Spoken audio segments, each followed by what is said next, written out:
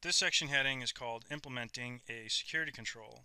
So now what we're going to do in this section is we're going to wrap both of our post functions inside of the addslashes function. So this is down var www web server and then login success.php. So now this is on lines 20 and 21. So here we can see both of those post functions on these two lines. So first we'll do the top one here, and we're just going to type add slashes, and then we have the open and closing parentheses right here.